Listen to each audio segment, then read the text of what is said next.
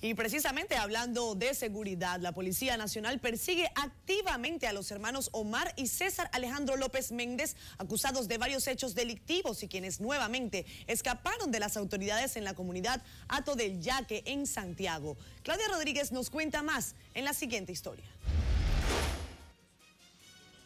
La institución del orden explicó que Omar y César López Méndez, junto a otros dos, chocaron una ambulancia en Hato del Yaque, Santiago, y que tras los vecinos dar la voz de alerta, llegó una patrulla, pero inmediatamente emprendieron la huida. Andan con fusiles, la policía continúa en la persecución de esos criminales. El jefe de la policía, Manuel Castro Castillo, advirtió a los hermanos, quienes tienen un amplio historial delictivo, a que se entreguen por la vía que entiendan pertinente. Castro Castillo dijo que varios equipos de la institución andan tras los hermanos, acusados, entre otros hechos, de matar en febrero pasado un teniente coronel del ejército en Moca y de herir a un agente de la institución en Santiago.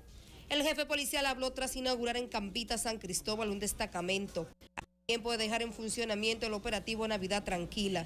El patrullaje fue reforzado en esas zonas con 35 motocicletas, 7 camionetas más y 200 agentes. Desde el día de hoy prestarán su servicio en el sistema de patrullaje efectivo por cuadrante en los principales sectores de la provincia de San Cristóbal. Manuel Castro Castillo insistió en que la tasa de criminalidad ha disminuido luego de la ejecución del Plan de Seguridad Ciudadana y el sistema 911.